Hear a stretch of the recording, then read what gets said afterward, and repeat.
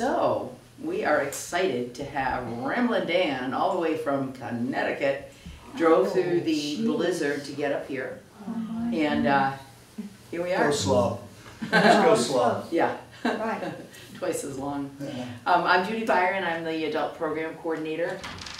And it's my pleasure to welcome Dan. It's my pleasure to just put on programs in general. You can always contact me, Judy with an I, at waterburypubliclibrary.com. And if you have suggestions or ideas or whatever, I'm always open. And I got to know Dan because he called me up about a blues program, but he thought it was Waterbury, Connecticut. By mistake. Oh, by mistake. And she says yes. And I did. I said yes. Why not? You know, why not? DTCT, it doesn't matter to me. Come on up. Anyway, so we've been kind of back and forth trying to find a time. The other time he suggested was the night before my son's wedding, and I thought, no, that's not a good time. Anyway, Dan's been all over the world, and he's performed for all kinds of groups, including libraries, and he's not just an amazing musician, but he is also a teacher. So we're really excited to have this whole kind of breakdown of the blues, what's the history, you know, how do we get here from there, all that good stuff. And I guess that's good enough, because you're going to give us all the details, yeah, right? I will. All right. Thank you. Take it away, Dan.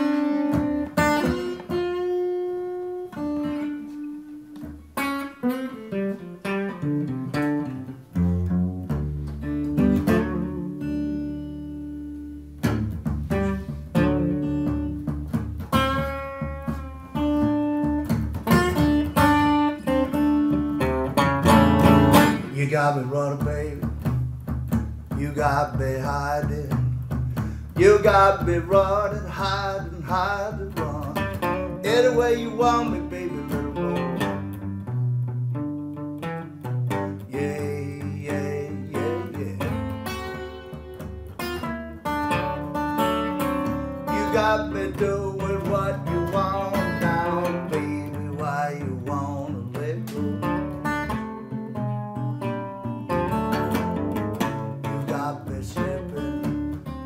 You got me sliding, you got me slipping, sliding, sliding, slipping. Any way you want me, let it roll.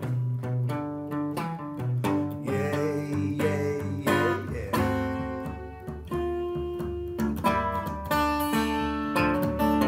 You got me doing what you want now, baby. Why you wanna let go?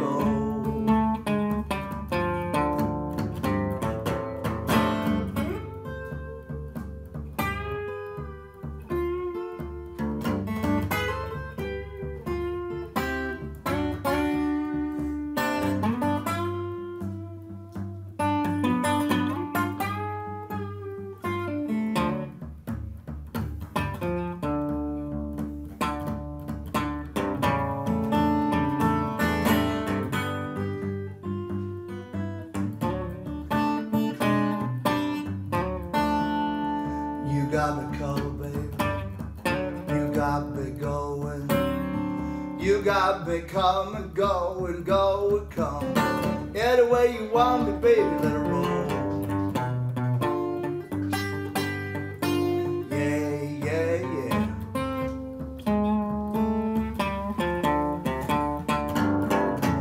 You got me doing what you want now. Baby, why you won't let go? Not why you wanna let go.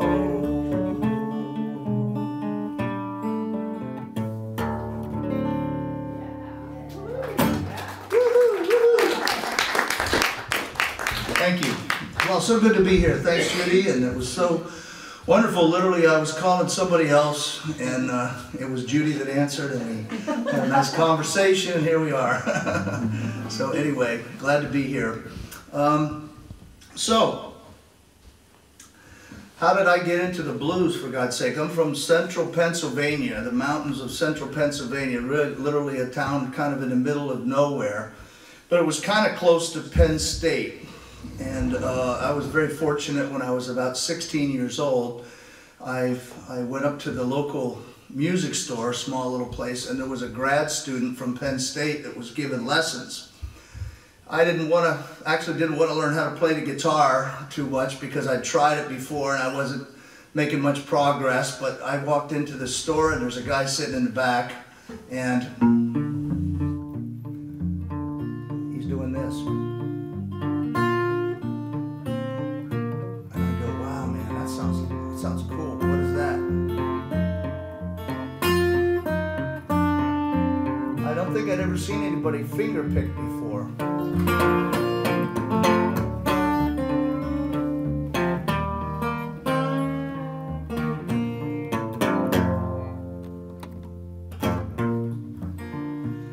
This song is called Freight Train. You may have heard it. Peter, Paul, and Mary recorded it. It was written by this woman here. Her name is Elizabeth Cotton. What a wonderful lady. I got to meet her when she was 84 years old. And I promised her, I got to spend a little time with her, and I promised her that whenever I played this song, that I would tell the audience about the story of the song. She wrote it when she was 14 years old. She wanted to learn how to play the guitar, and nobody would teach her because she was left-handed. And she didn't know, she ended up just turning the guitar, upside down. But she didn't know that you're supposed to change the string so that the heavy string is still on the top. So she ended up playing it like this, and she just invented all her chords and everything. But it was all upside down and backwards, for God's sake. But anyway, she wrote this again when she was 14. And when I die, please bury me deep at the foot of old Bleecker Street. When I see good old Number 9 as she goes rolling by. Well, freight train, going so fast. Freight train, going so fast. But I don't know just where I'm bound, but I won't be gone for long. Well, I won't be gone for long. Woohoo! Well, you might think to yourself, that doesn't sound much like the blues. In fact, compare it to the first song that I played, which was a number by the great Jimmy Reed. It sounds a lot different, doesn't it? Well, this Elizabeth Cotton was originally from Raleigh-Durham, North Carolina, which our tech guy that helped me out today lived down there. And there was a big scene down there many years ago, and some of the greatest blues players of all time lived in North Carolina, Raleigh-Durham, that area. One of the greats was from Atlanta, but that region in the southeast called the Piedmont was where a special kind of music grew up. Here are some of the main characters in that scene: Blind Boy Fuller, Blind Blake. Blind Willie McTell was the one that was actually from Atlanta. But in that region, this style of music evolved. And it's got a characteristic of being kind of bouncy and kind of light. A lot of these songs are played in the key of C, which tends to be a kind of a happier key, if you will. The characteristic of the style, called Piedmont Blues, is that there's an alternating bass. With my thumb, I'm doing this, and I'm playing the melody with my fingers while I'm alternating on the bass. And Elizabeth Cotton, when she was growing up, these guys were around, and so I'm sure that she got her style from them, just hearing the music and stuff. A lot of these guys used to play out on the street, and it was just real accessible to everybody to get an earful of this stuff. Blind Boy Fuller, Blind Blake, Blind Willie McTell. A lot of times they would, nowadays we would probably call it stealing another guy's song. They would maybe change the title, play the rest of it the same. That's their original song, right? Or just change a couple words. But here's an example. Just about everybody had a song that went to this progression. Well, you gotta stop doing what you're doing to me, baby. If you don't, you're gonna run me wild. You gotta stop doing what you're doing to me, baby. I mean just what I say. You got big legs, got a little bit of feet. Something about you, baby's a sweet, sweet, sweet. Stop doing what you're doing to me, baby. If you don't, you're gonna run me wild. Stop doing what you're doing to me, baby. If you don't, you're gonna run me wild. Gotta stop doing what you're doing to me, baby. You don't, you're gonna run me wild. I'm down on the corner, hard to walk, hard G. My gal's uptown hollering, who wants me? Stop doing what you're doing to me, baby. If don't, you're gonna run me wild. I mean, don't you gonna run me wild. That was Blind Boy Fuller's song. Blind Blake had one that went like that too. It goes, keep on trucking, mama. I think the Dead did this song. Truck my blues away. Well, keep on trucking, mama. Truck my blues away.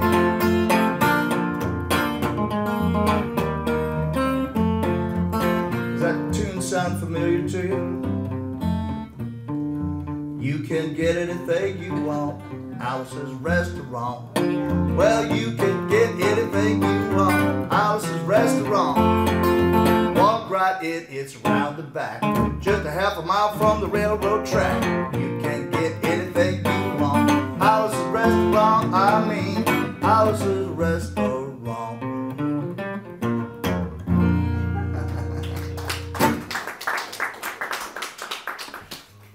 One of the big main characters in that scene was this guy. His name was Reverend Gary Davis.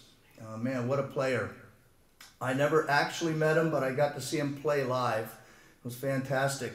He's got that big guitar. It's called a J200. Normally when I'm playing these shows, I have a guitar just like that I bring, but I couldn't afford to bring it out in the cold, you know. But anyway, Gary Davis was quite a character. He lived in the Raleigh-Durham area, as I mentioned.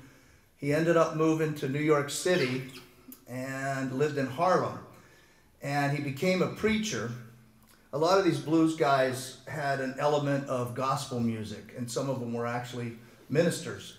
And they played a lot of religious songs, as well as blues and other stuff. But anyway, he moved to New York City, and he would, in Harlem, he had a storefront church, and he would stand out front, play guitar and sing. And when he was singing, he kind of was a screamer, you know. Kind of a crazy voice. If you get a chance to look him up sometime online, you can tell. But anyway, he would play that gospel stuff, get people to come in the church, and then he would do his preaching. I happened to meet, over the years, several guys that studied with him, and there's some funny stories that I heard. First of all, the lessons were $5. They had the lessons in Brooklyn. He moved to Brooklyn and bought a small house with the proceeds from the song If I Had My Way. And his title was Samson and Delilah, but it's the same song. Peter, Paul, and Mary recorded it. And I guess they made enough money off it. He was able to buy a small house in Brooklyn, so that's where he gave his lessons. And if you got a lesson from him, you went to his house, paid him $5. The lesson lasted all day and included lunch. So he would be down in the basement playing his guitar, and his method of teaching was kind of different. He was blind, and so he would sit in his chair and just play this complicated music that he was known for, just over and over and over and over, and you play it 1,000 times, and you just watch him, and little by little you would get it, you know. But that was how he taught. But the story was that sometimes he would actually fall asleep during the lesson. And you'd have to wait for him to wake up. But and occasionally his wife would come down with lunch, right? Well, he loved the blues, and he was quite a character. You can see in this next picture, he's smoking a big old cigar there. I guess that's kind of unusual for a preacher, not sure. But anyway.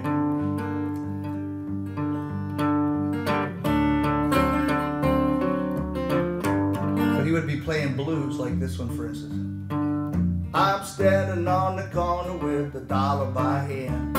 I'm looking for the first woman, looking for a man. I said, how long will I have to wait? Well, can I get you now, baby, or must I hesitate? Well, a nickel is a nickel and a dime is a dime. I got a house full of children, not one of them mine. I said, how long? How long will I have to wait? Can I get you now, baby, or must I hesitate? Well, now the eagle on the dollar said, in God we trust. Woman want a man, but you want to see that dollar first. I said, how long? How long will I have to wait? Well, can I get you now, or must I hesitate? Uh-oh. Miss Davis is coming down with the lunch. Better get to a gospel song. Oh, glory, how happy I am. He would change when she was around. Oh, glory, how happy I am when Jesus walked in the promised land. Glory, hallelujah. Oh, glory, how happy I am. Oh, glory, how happy I am when Jesus walked in the promised land. Glory, hallelujah. Oh, she's gone. Here we go. Standing on the corner. Let's get back to the blues. I said, now how long will I have to wait? Can I get you now, baby, or must I hesitate? Can I get you now, baby, or must I hesitate?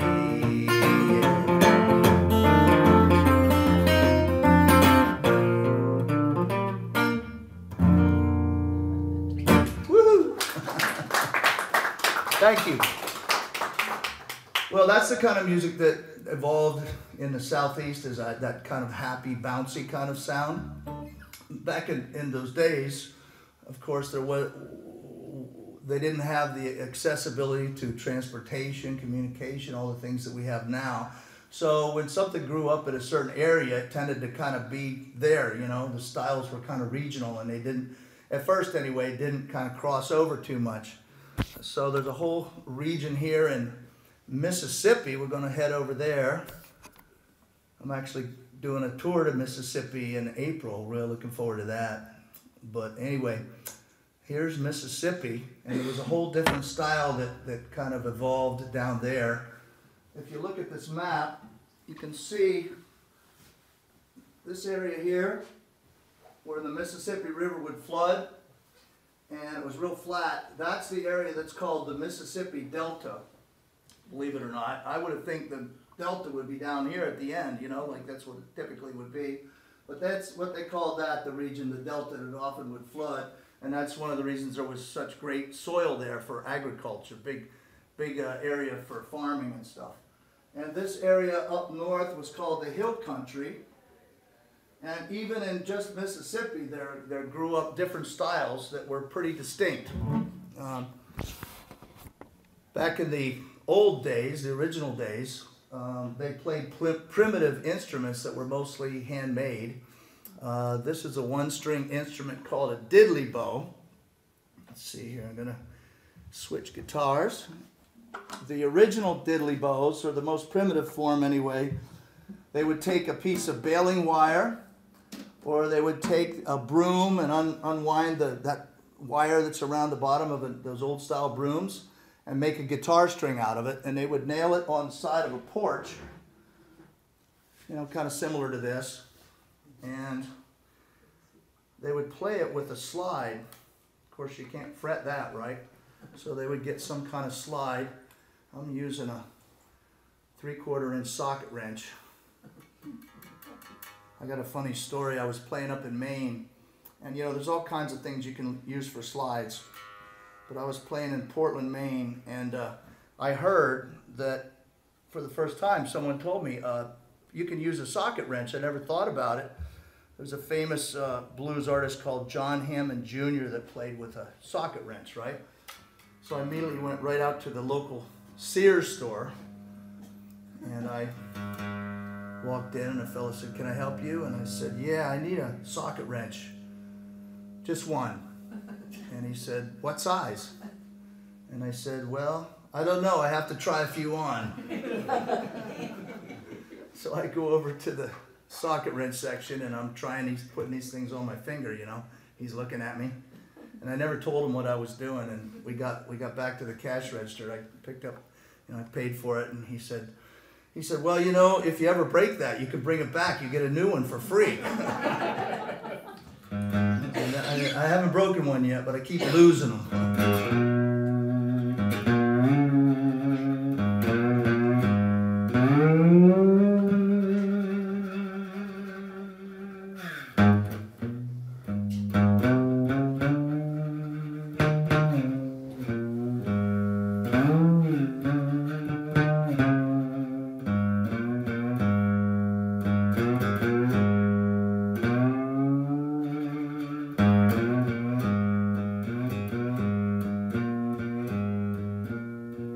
You gotta move. You got to move. You gotta move, child. You gotta move. Now when the Lord get ready, you got to move. Now when the Lord get ready, you gotta move.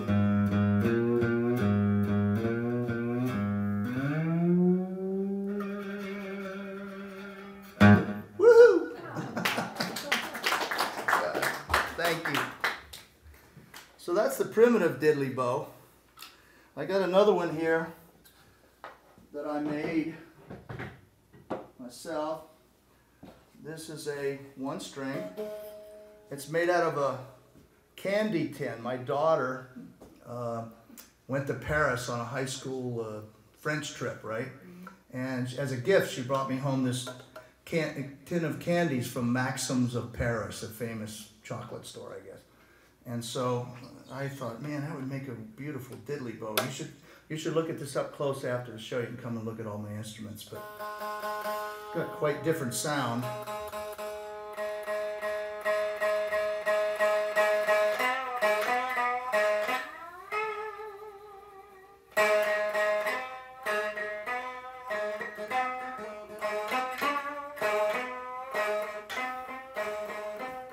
Well, if your man get personal, want you to have your fun. Well, if your man get personal, baby, want you to have your fun. When I come on back to Fried Point Bomb, Bell House all night long. Well, I'm going down to Rosedale, take my rider by my side. Well, I'm going down to Rosedale, take my rider by my side. When I can still bear house, baby, down by the riverside.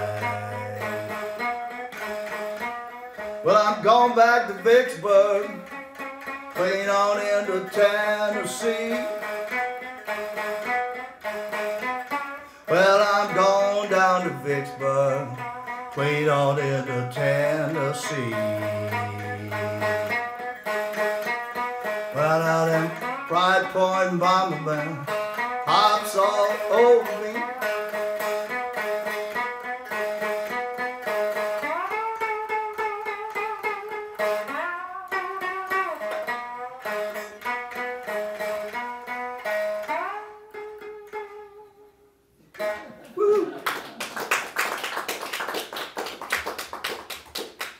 People come up to me after I show them the diddly bow, and it's funny because I always get one of two responses consistently. Some of the people say, wow, how do you get so much music out of just one string? It's amazing. And the other people say, wow, it's only one string. Even I could do that. Maybe. Well, it's actually very simple to play. I've done workshops even with kids. I'll show you some slides later. That, I mean, really, I could teach any of you guys, and this one too, could teach any of you in about 10 minutes how to do it. But this is what I call a cigar box guitar, although I made this one out of a peppermint bark candy tin. My wife likes to shop in those kind of junk stores, you know, that are, she calls it shabby chic or whatever, and she finds me all these crazy tins and boxes and things like that, and I make guitars out of them.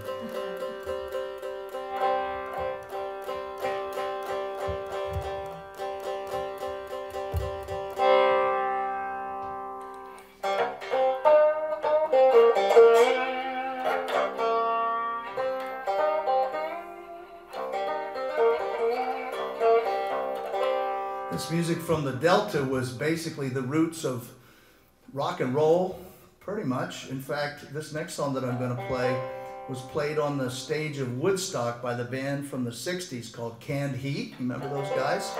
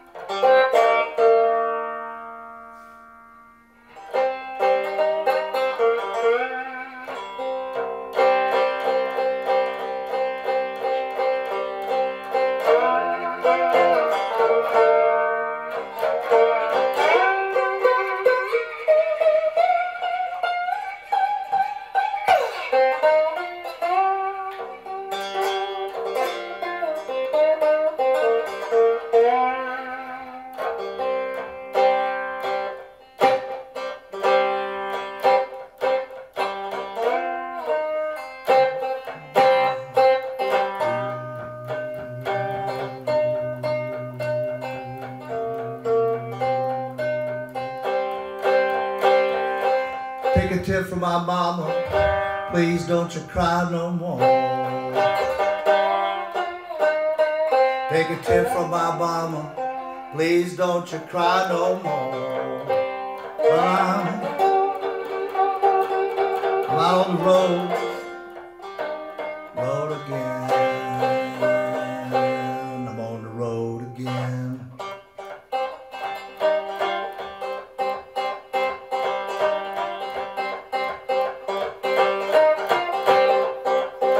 Well, now my dear mama left me when I was quite young.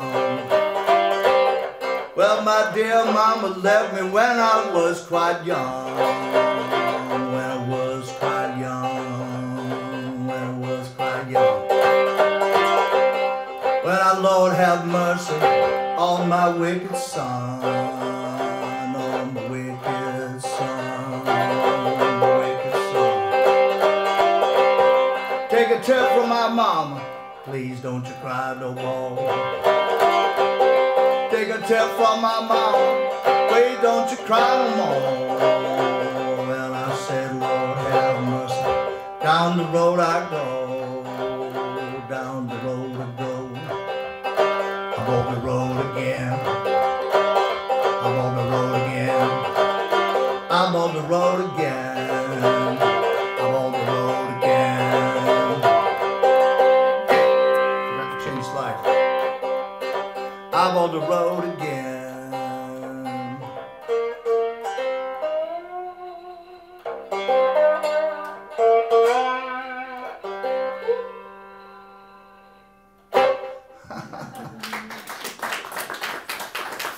A lot of the blues guys that we'll talk about a little bit later in the program actually learned how to play on the cigar box guitar. The diddley bow and the cigar box guitar were common in the South at that time, and the diddley bow especially was kind of thought as a kid's toy, you know. B.B. King, Muddy Waters, a lot of those guys say that they learned how to play the blues on a cigar box guitar or a diddley bow. the guys that played back in those days played in kind of places like this. They called them barrel houses. Wait, back. Well, anyway, yeah, they called them barrel houses. They were pretty rough places. I mean, a lot of these guys in this time were sharecroppers. It was just kind of one small step above slavery. It was still a very oppressive system, and a lot of them just, they never lived outside of their plantation or their immediate area. Like I said before, the transportation was very few real roads or anything like that. The one way to get around was on the train, but you had to have money to do that, number one, and there weren't too many trains either.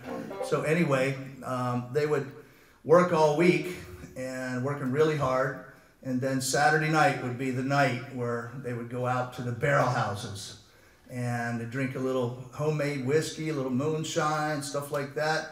Maybe there would be a guy coming around with a guitar. They would all dance and get crazy.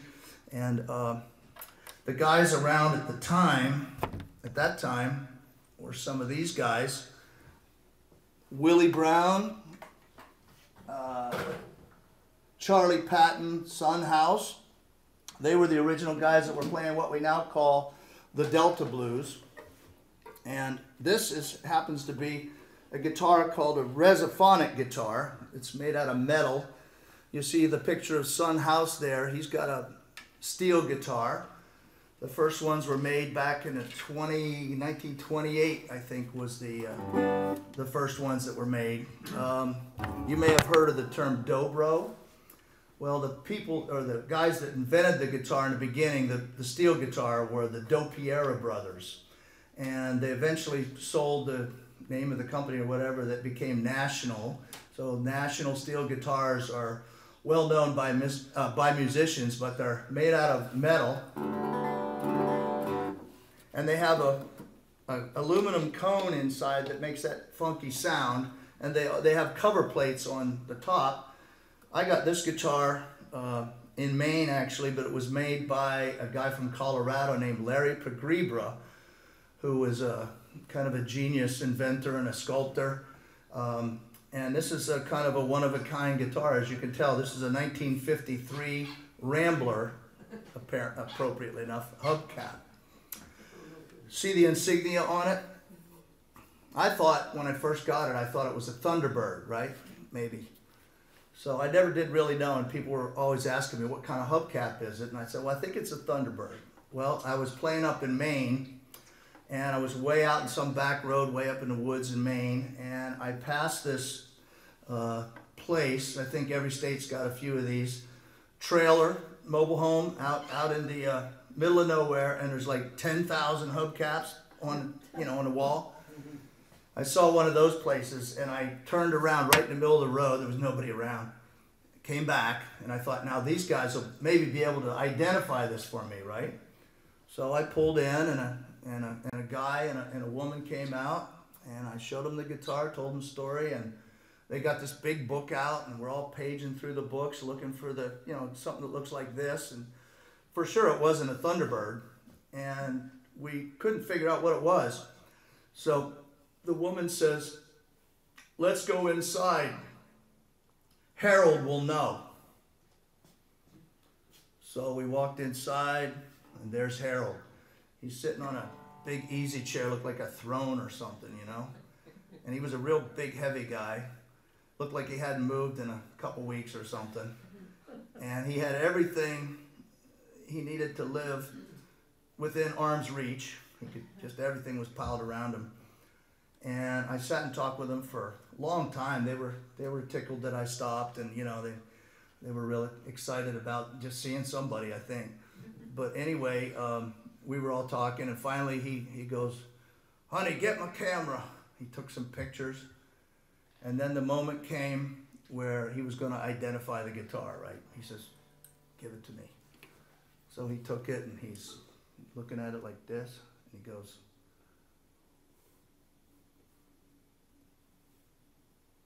Ramblin, 1953.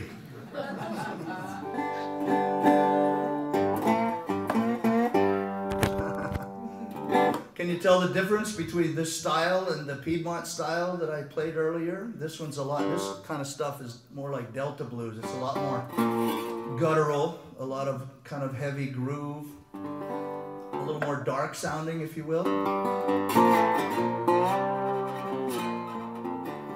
This guy is what we now call the king of the Delta blues, Robert Johnson. And these guys in the last photo and Robert Johnson, guys like this were rock stars back then because, like I said, nobody could travel, right?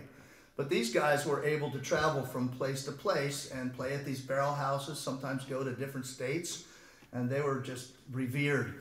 Robert Johnson, actually, when he first started out, he was following around these other guys, Son House, Willie Brown, and he would follow them around and come to their shows, and they thought he was a nuisance. You know, they didn't want to deal with him, some little kid, you know, get out of here.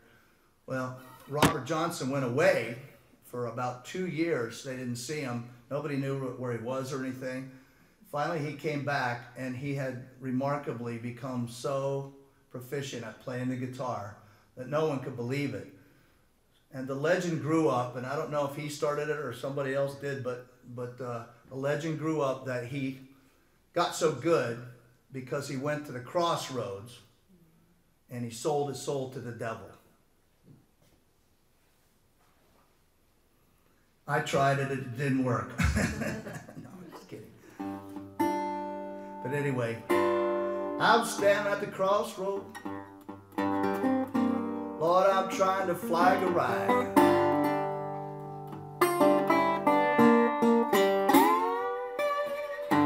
I'm standing at the crossroad. Lord, I'm trying to flag a ride.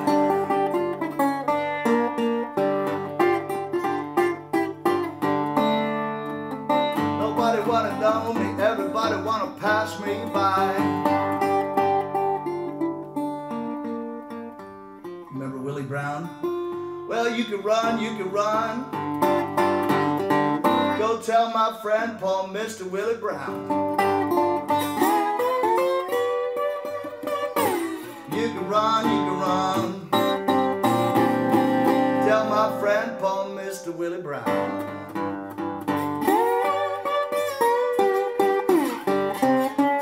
I'm standing at the crossroad, babe. I believe I'm sinking down. Well, I'm standing at the crossroad. I get down on my knees. Well, I'm standing at the crossroad. I get down on my knees.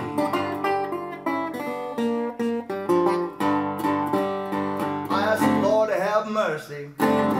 Save me if you please.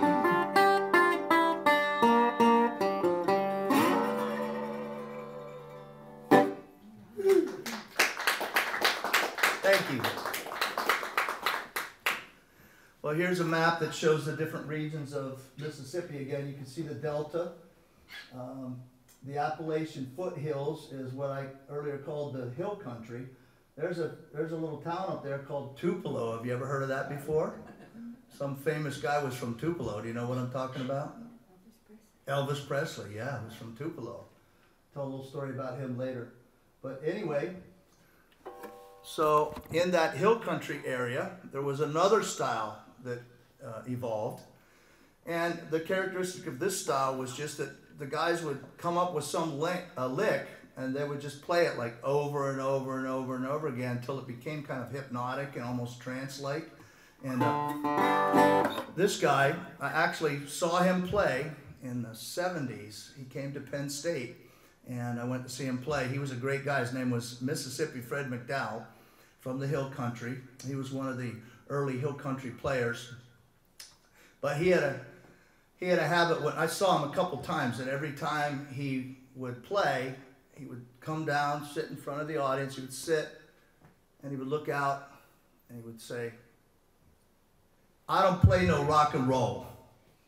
That's how he started every show. "I don't play no rock and roll."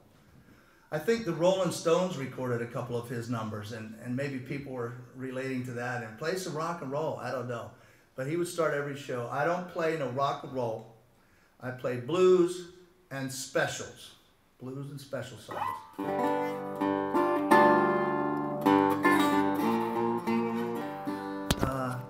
In the 70s, he started touring around. A lot of these guys got so-called rediscovered, and they were touring some of the colleges, and that's when I got to see him play.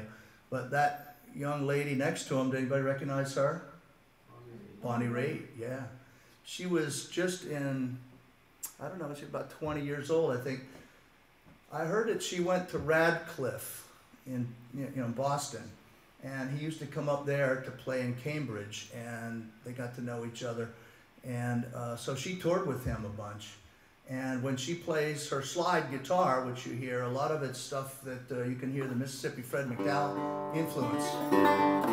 Here's a song off of one of her early albums that Fred recorded. It's called the Kokomo Blues. When you come home, baby, write me a few of your lines. When you come home, baby, write me a few of your lines. I never felt so sorry, baby, running out till she said goodbye. I left my baby standing in his back door crying. I never felt so sorry, baby, till she said goodbye. Well, Kokomo me, baby, Kokomo me right. Kokomo, your daddy, well, back tomorrow night I'm crying. Hey, hey, hey, baby, now don't you wanna go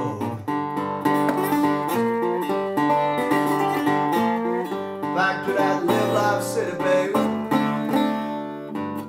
Sweet home now, just Kokomo.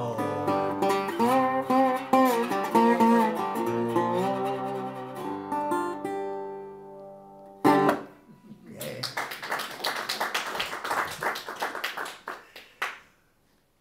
Well, there was a period in American history that named it the Great Migration. The conditions were so horrible in the South that millions of people migrated north. Some of them went to Chicago. Gary Davis, he went to New York. But a lot of the guys from the Delta ended up in Chicago. There were factories there and jobs. And though it was, conditions were still pretty harsh, it was better than what they were experiencing in the Delta. So the next town up the river on the way north, pretty much the big town, was Memphis. And a lot of guys congregated there. This is Beale Street. I actually got to play on Beale Street 3 or 4 times. And man, what a great place. You could see B.B. King's Blues Club on the right there. It's at the top of the hill. And all these historic clubs that were really rocking back in the day. And characters like B.B. King would show up there. And also in Memphis, we mentioned him before, this guy, Elvis Presley. You know, he became famous in a sense because he was singing a lot of, in the early days, singing a lot of the old black blues songs. And he was accepted on the radio because he was white. He sounded black though. And the people that would hear him, they would say, that's a black guy. But he was actually white, so he was actually able to, you know, he was accepted in certain circles. He recorded his first song at the Sun Studios in Memphis, which I got to visit. In fact, this microphone is the exact same kind of microphone he used back in those days. And he recorded at the Sun Studios. In the day, you could go into Sun Studios, and Sam Phillips was the owner. He owned it. And he had a deal. You could come in, and if you paid him $5, you could record whatever song you wanted, and he could make a disc right there and give it to you. Well, Elvis came in, and he recorded his first song. You know what it was? Happy Birthday. He recorded Happy Birthday for his mother as a birthday present. And Sam Phillips said, well, that's great. Do you know any other songs? and he ripped into this one, which is a song he learned back in Tupelo from one of the blues guys, Arthur Big Boy Crudup. Elvis used to sneak out at night and go down to the back alleys where the blues guys were playing, and that's a big influence on him. Here's the one that became a hit. He recorded it at Sun Studios, and Sam Phillips immediately sent it to the local DJ who started playing it. The phones ran off the hook, and the rest is history. That's all right, mama. That's all right for you. That's all right, mama. Any way you do, baby, that's all right. That's all right. That's all right now, mama. Well, any way you do. Well, mama, she done told me, papa done told me too. Son, that girl you're full of wit, she ain't no good for you. Baby, that's all right. That's all right. Well, that's all right now, mama. Well, any way you do. Well, that's all right now, mama. Well, any way you do. Well, that's all right now, mama. Well, any way you do.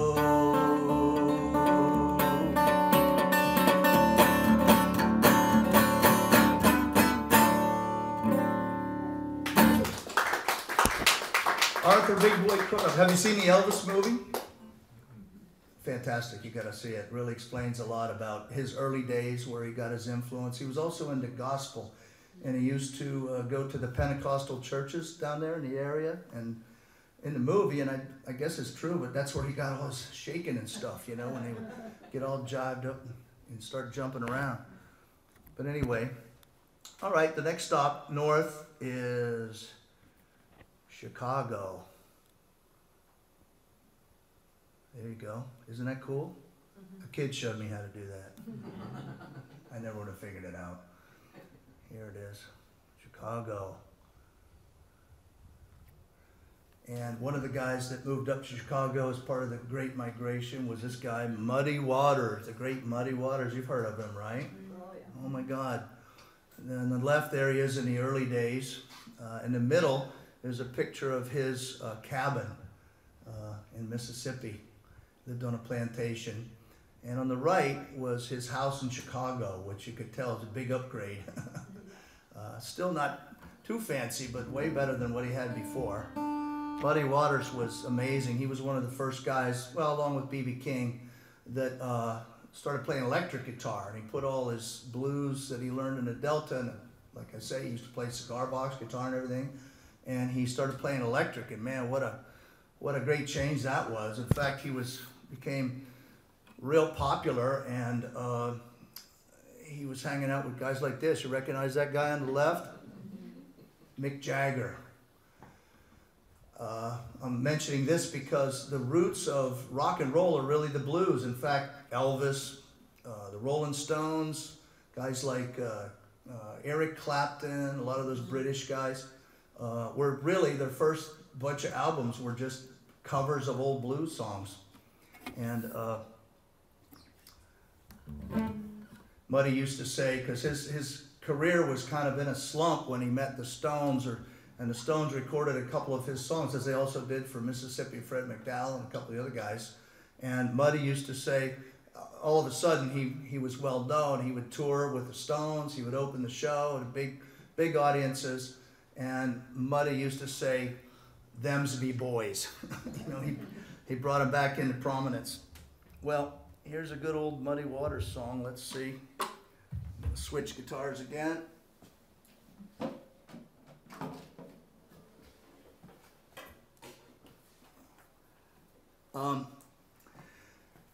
Yeah, those were the days. The Stones, that picture is from, what was it? I think it was called the Checkerboard Lounge in Chicago, where they got those pictures and they filmed that. But that's where they got a lot of their stuff.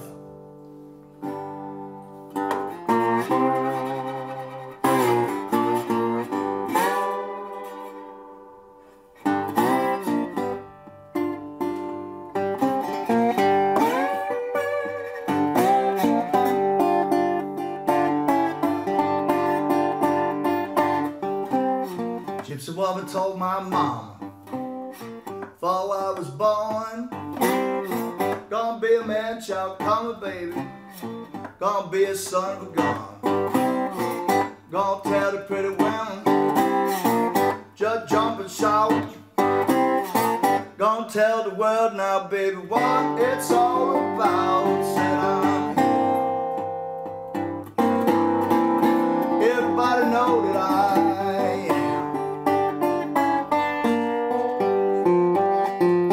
Well, I'm a hoochie coochie man, baby. Everybody know that I am.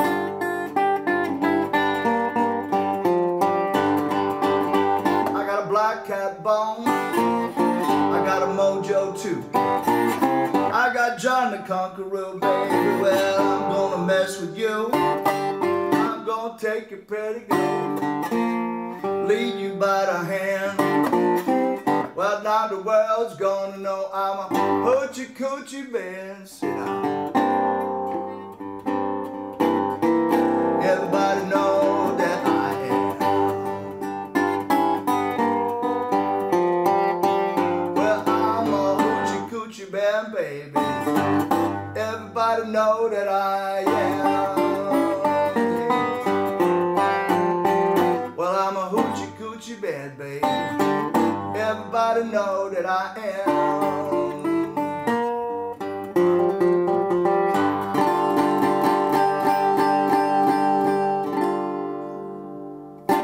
Woohoo!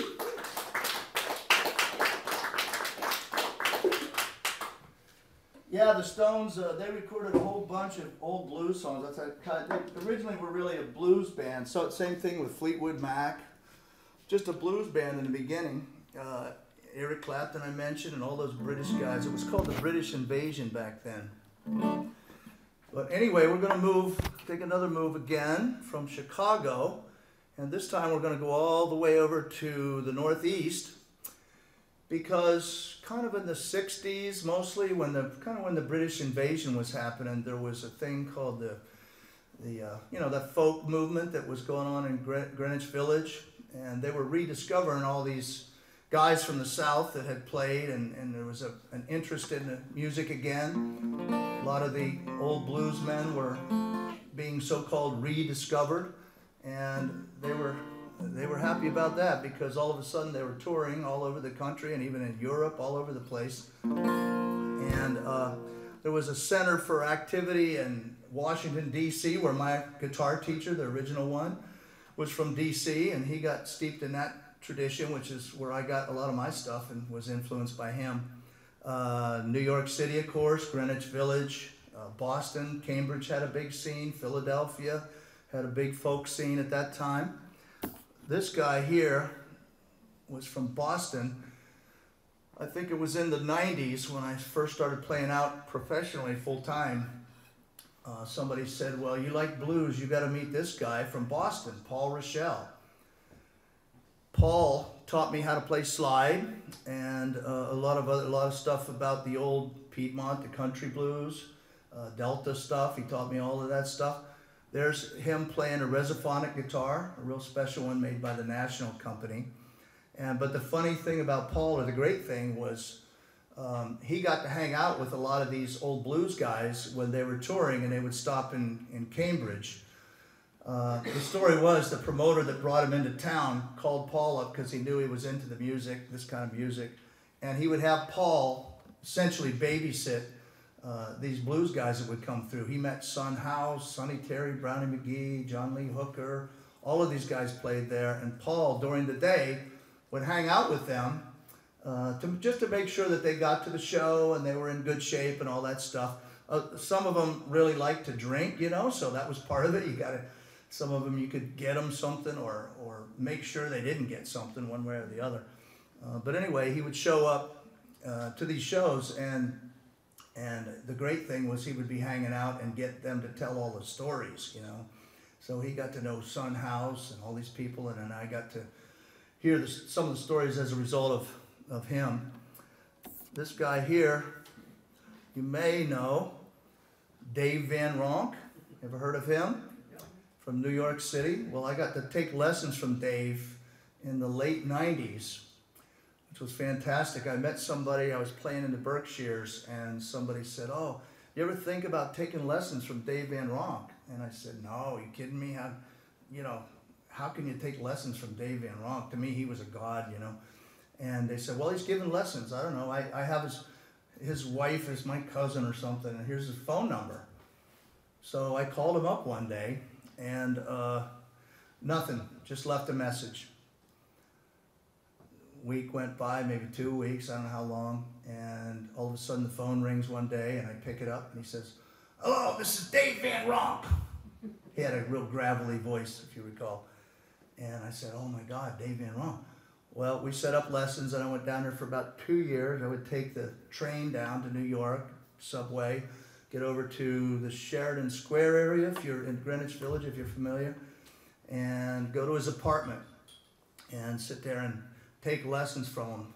One of my first lesson was just me learning his method of musical notation, which guitar players know called tablature. It's not with regular notes, it's more of a graphic way. I won't explain it, but anyway, he had a certain kind of tablature, and he gave me the song, ready? Freight Train.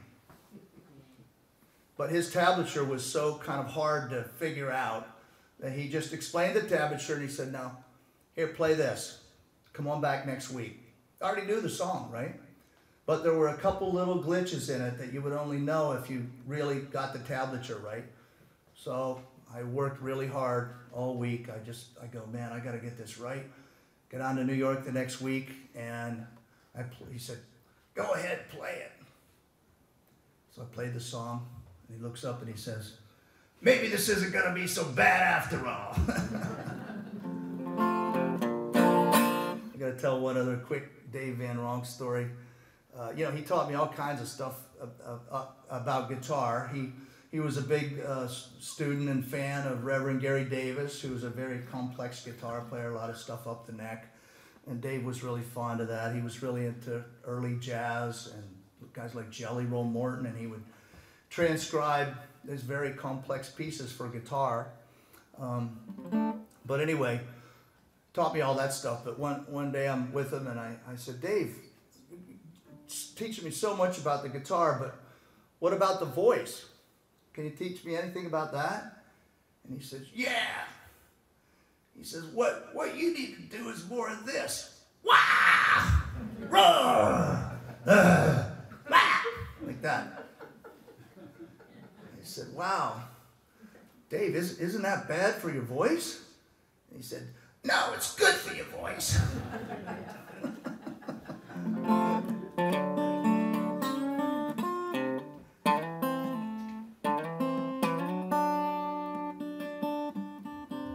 Here's one of his early songs that I learned. Actually, the guy, my first guitar teacher, taught me this song, one of my early songs that I learned how to play, actually.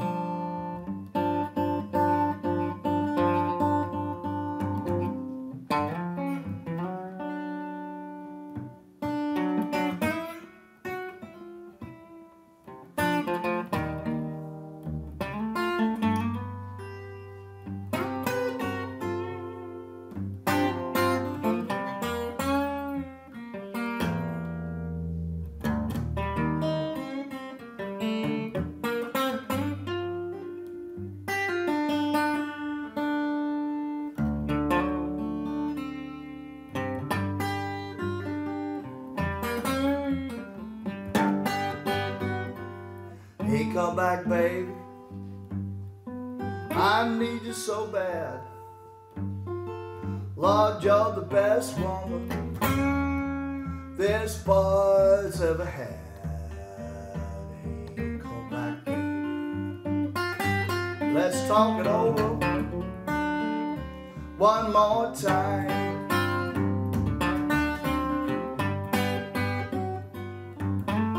If I could holler like a mountain jack, I'd climb a mountain, baby, and I'd call my baby back. Hey, come back, baby, let's talk it over one more time, yeah.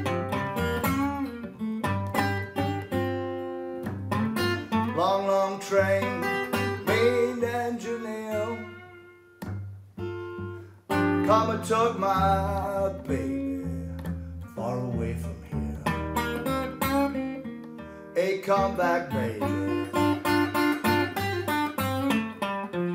Let's talk it over, baby, one more time. Let's talk it over. Baby, one more time.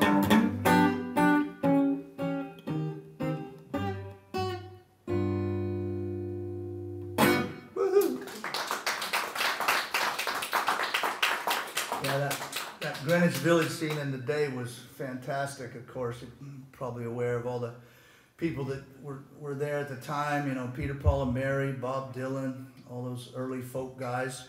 In fact, Dave told me the story. I used to love to pump him for stories. We would do the lesson, and then I'd try to get him talking, you know, so I could stay a little extra, and he would start on his stories. And he had a lot of stories about Bob Dylan. In fact, in the early days, he said Bob Dylan, when he first came to town, he slept on Dave's couch. And they called Dave back in those times, the mayor of McDougal Street in the Village. He was kind of one of the kingpins of the scene, and he ran a couple of the clubs, or booked the clubs, and ran some of these coffee houses as the host. And so he was the guy you wanted to get to know if you wanted to come to New York and play. That picture on the right is from Bob Dylan's Freewheelin' album, one of his early albums, and that woman he's with was his girlfriend at the time, and that's picture taken in the Village. Her name was Susie Rotolo, and I actually got to meet her one time. That was kind of cool. I never met Dylan, of course, but met Susie Rotolo. So here's a song Dave taught me. It's an old Bessie Smith song.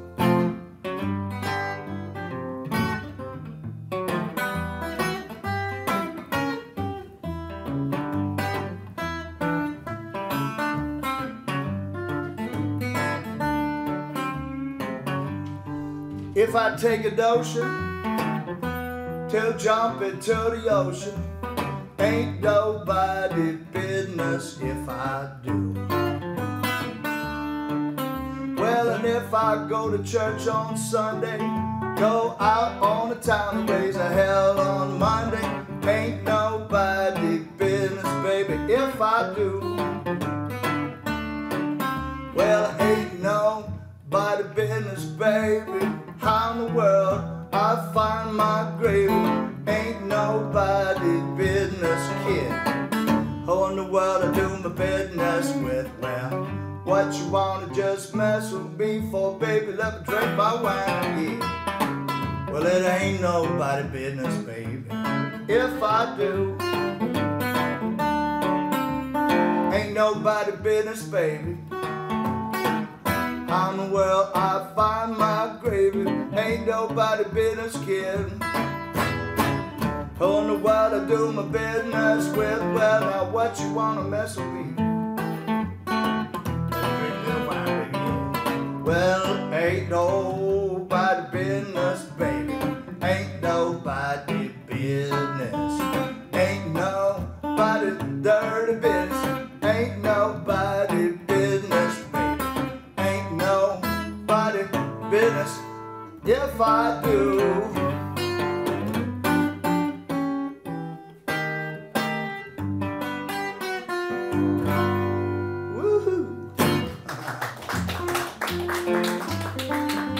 Well, the whole thing kind of comes full circle, you know. The way the blues traveled around and migrated, Britain back, you know, the whole thing.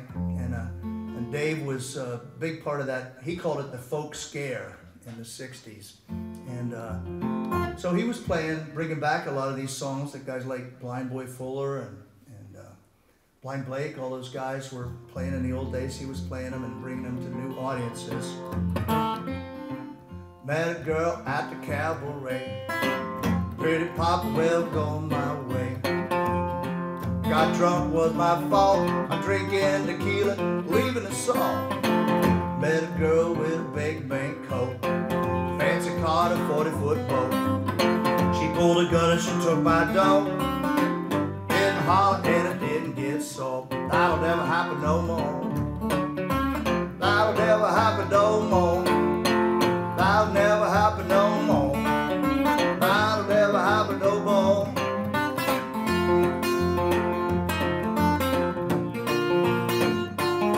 Well, that'll never happen no more. That'll never happen no more. Living in Chicago, winter and fall. Taught me to wear my overalls. Got drunk, baby, was my fault. Now a drinking tequila, leaving the salt. Met a girl with a big mink coat, baby, fancy car, 40-foot boat. Pulled a gun, she took my dough. Didn't holler, didn't get sold. Well, that'll never happen no more. That'll never happen no more. That'll never happen no more.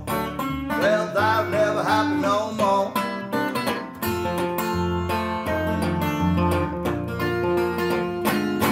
Well, that'll never happen no more. That'll never happen. That'll never happen. That'll never happen no more.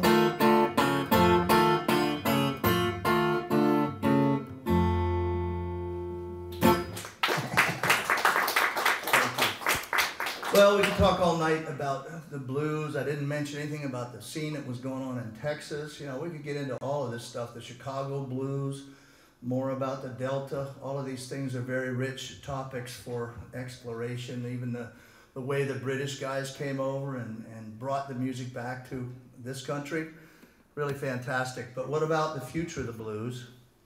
Well, there's a lot of modern players that came out. Stevie Ray Vaughan is one of them you probably heard of. Now there's a guy named Joe Bonamassa. There's a whole bunch of kind of new artists playing modern blues. Keb Mo you may have heard of. I mean, there's a bunch of them. But here's something, here's the future of the blues for me. We have a little place in Old Lyme, Connecticut, where I'm from. I came from there today. And it's a little kind of a coffee shop called Nightingale's Acoustic Cafe. It's a non-profit. And we have shows there every Saturday, every Tuesday. We have a pickin' party, stuff like that. But we try to work as much as we can with young kids. Here's a couple of our kids that have really been doing great. They started out, a lot of the kids say we had our first show at Nightingale's. And just an opportunity for them to get out and play, be with other kids and explore things. It's really wonderful. But the group on the picture on the upper left is from our diddley bow workshop we did. We built, I made some kits and stuff, and we assembled these diddley bows, made them out of a stick and an Altoids tin. And there's a bent over quarter that we used for the bridge, and I taught these kids how to play the diddley bow. The woman, or the young girl on the right and the top, is named Sophia Griswold. She came to our pickin' party a couple months after she got her first guitar and just blew everybody away and just started getting real good. Now she's at Berklee College of Music, and one of the things she's done, among many other things, and she's still in school, she applied and was accepted to be part of the pop band that was the featured band at the World's Fair in Dubai. She went to Dubai for 6 months, and they put her up over there, and she was part of their, you know, their showpiece pop band. There were kids from all over the world. There was a guy from, I think it was Brazil, that was a singer. His name was Nacho. And Cuban guys were playing the drums, you know, and just amazing stuff. But she has some great videos from that experience. She's back in school now. But the kid on the right and at the top, and then right below that, named Braden Sunshine. He was 14 years old when he first played at Nightingale's Cafe, and that picture from the bottom was when he was a finalist on the show The Voice. Have you ever heard of that? No. American Idol, The Voice. So he applied and made it through all the trials, and he made it to, I think, number 9 on The Voice. We were so excited about that. This kid on the bottom, in the middle, named Jake Kulak. He's down in New York City now, living in Brooklyn, playing blues, doing great. And these young girls on the left are a group of local girls that write original music, and they're into country music, and they've already been to Nashville and all this stuff. So we're really excited to be a part of these kids and their development. So I'm going to conclude my program. Thanks for coming, with an original song, and it's one that I wrote about my early days. I did a lot of, in the early days, was kind of influenced by Woody Guthrie a lot, and all I wanted to do was hitchhike and hop freight trains, which I did. Hitchhiked all over the country and hopped a couple freight trains and got to see the whole United States. Really fantastic. But I wrote this song about my early life called Ramblin'.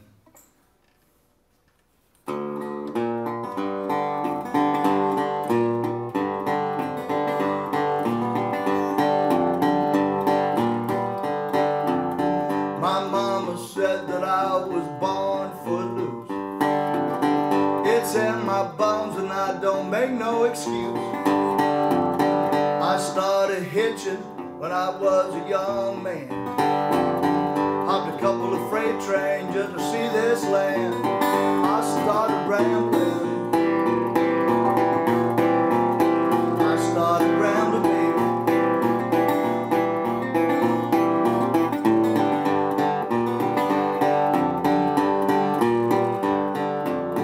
I'm like a dog that don't remember his name. I never learned how to play the game. Can't tell my future, I don't wanna know. Some of these feelings, baby, they won't let go. That's why I'm rambling. I'm just rambling, baby. And I got rambling on my mind.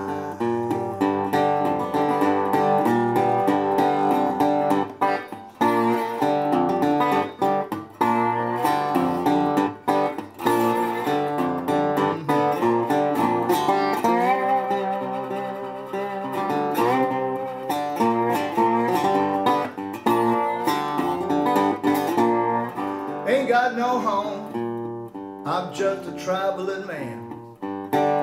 I got my guitar, I got my Chevy van. If you see me, I'll be taking it slow. Ain't in no hurry getting where I go. I'm just rambling, baby. I'm just rambling. I got rambling on my mind. I'm just rambling. I'm just rambling. And I got rambling on my mind.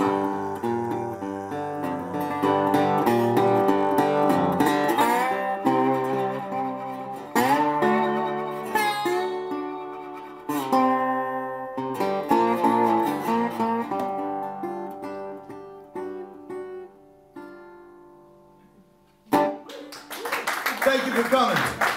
You can sign up for my mailing list if you want to know where I'm around when I come up to Vermont. I'm up here for about 5 or 6 days. I'm playing at, where am I? I'm at the Stowe Village Inn, and then I'm at Jay Peak for a couple days. Next month I'm at Harry's Hardware in Cabot and the Morgan Country Store. And where else am I playing up here? I played all over Burlington. I was Burlington first night and some of the clubs, Nectar's and all those places. So I come up once in a while, so sign up and you can follow me around. Thanks for coming, everybody. Thank you.